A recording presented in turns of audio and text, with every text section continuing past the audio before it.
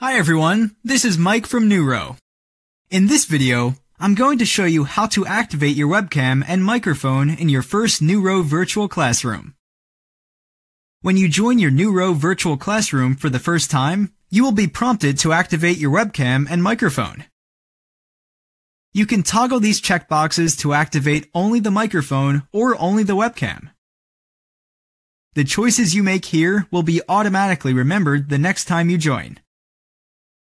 Click the Activate button. At this point, you're prompted by your internet browser to give permission to Newrow to use your selected devices. Click Allow. That's it. Your webcam and microphone are activated and you're automatically broadcasting in the live session.